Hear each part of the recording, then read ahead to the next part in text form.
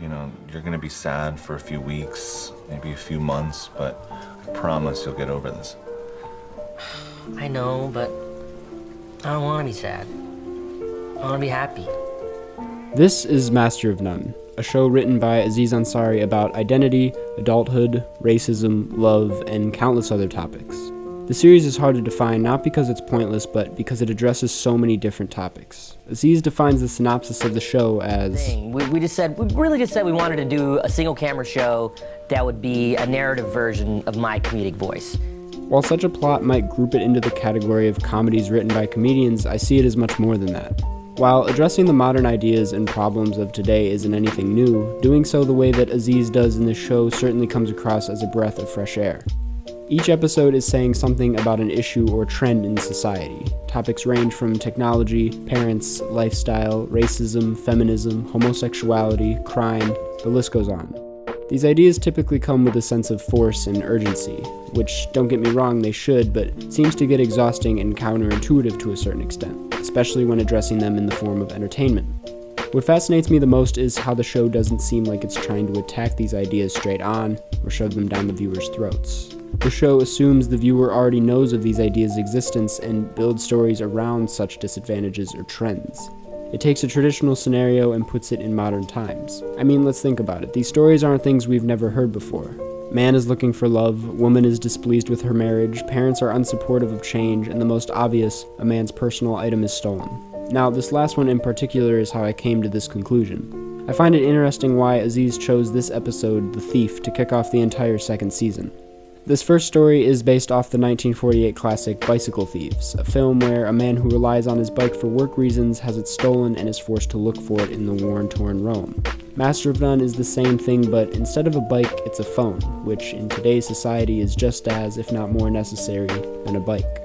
While the other episodes in the story don't come across as obvious as this one, they all do take after stories from the past. Now, spoiler alert, Season 2 is far more complex in terms of a theme than what comes across in this first episode. This episode is so far from what the rest of the episodes tell that it almost seems like the short film that plays before the feature. In reality though, this episode is a simplified version of every episode in Season 2, as well as the first season. This episode is a take on a classic film by putting basically the same story, including the visuals, into modern times, something he does in every other story despite maybe the visual part. What I find so genius about this technique is how Aziz has pushed what it means to tell stories in a visual format. Society has gotten so wrapped up on action and past knowledge for a story to be good that the stories we hear nowadays are either too complex or just too lifeless. If anything, this show is a message to storytellers who feel starting from scratch or building off of the same story are their only options, when in reality, discovering the what-ifs in an already told tale opens up to a world of possibilities. This idea of what-if plays off into the actual episodes of the show as well, when we find short stories that often don't even have Aziz in them.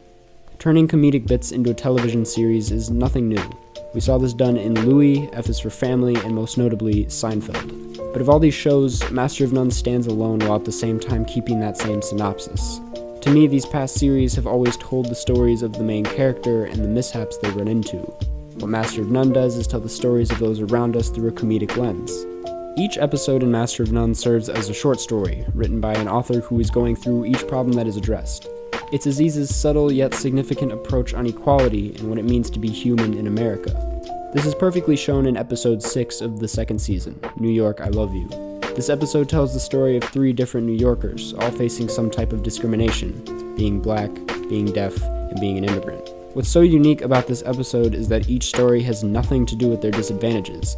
In fact, the stories are pretty normal. These are scenarios that everyone runs into. Aziz isn't telling us to understand their position, rather he's telling us to watch these stories through their positions. And that's how I believe Master of None tells these stories.